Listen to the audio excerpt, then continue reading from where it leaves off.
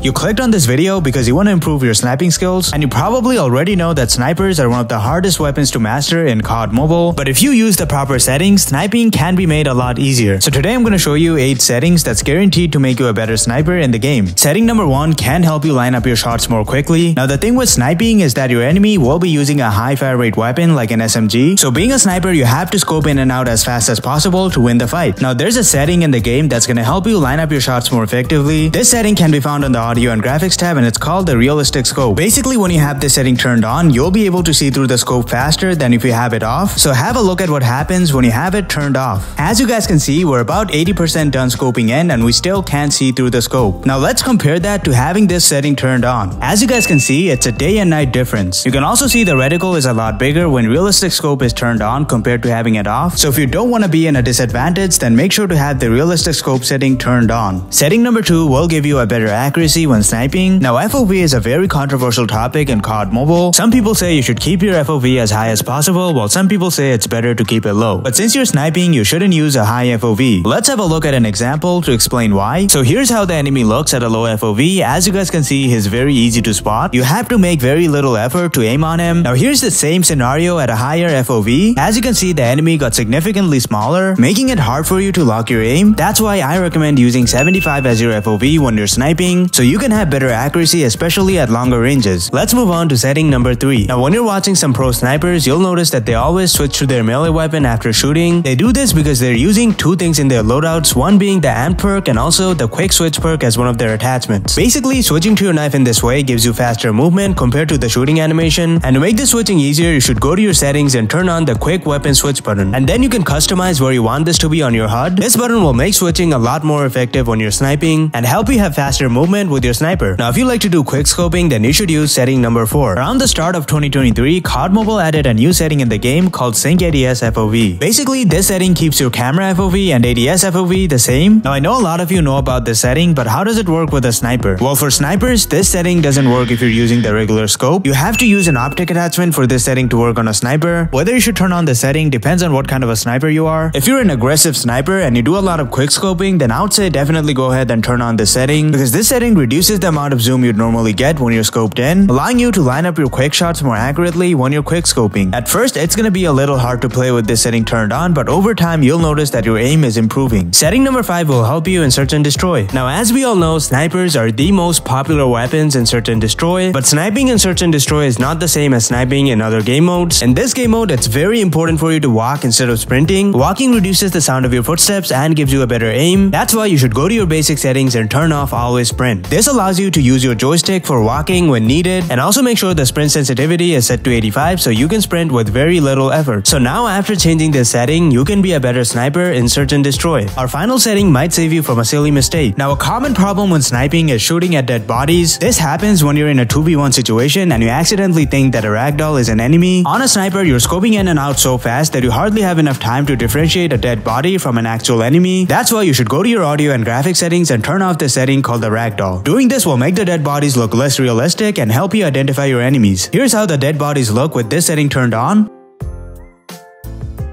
and here's how it looks when it's turned off. So if you don't want to get confused, then make sure to turn off the ragdoll setting. And there's a lot more settings that can make you better in COD Mobile. If you want to learn about some even more settings, then make sure to check out my settings video. I went over some of the most important settings on that video, so I highly recommend checking out that video. But yeah, that's all for today, and I'll see you guys later. Peace out.